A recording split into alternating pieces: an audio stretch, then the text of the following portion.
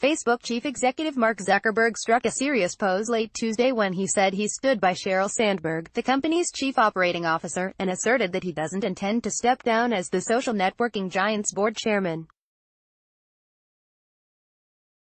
Speaking on CNN, Zuckerberg sought to quell concerns about upheaval and dissension in Facebook's executive ranks that was at the center of a New York Times article last week. That story include reports of Zuckerberg's dissatisfaction with how Sandberg handled the Cambridge Analytica scandal and how the company deals with the security of its users' private information. Zuckerberg told CNN that Sandberg is leading a lot of the efforts for a lot of the issues we have, and that there should be no question about Sandberg's position at Facebook. "She's been an important partner to me for 10 years, he said.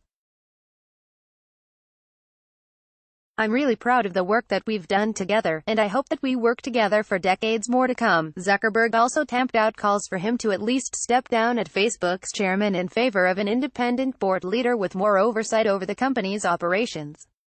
"That's not in the plan," he said when asked if he was considering splitting up his CEO and chairman jobs.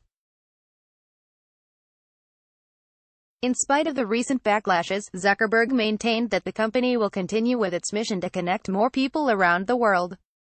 "I think the world will keep moving in this direction. More people will keep on getting a voice. I think that that's good," he said. However, he also admitted that Facebook needs to remain vigilant about addressing its flaws. "There are certainly going to be issues that we need to work through over time.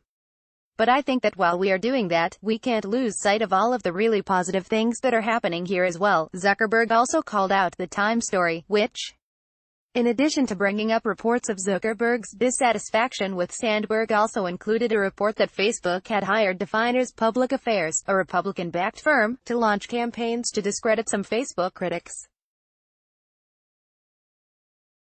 Sandberg denied knowing that Facebook had hired Definers, which Facebook cut ties with last week.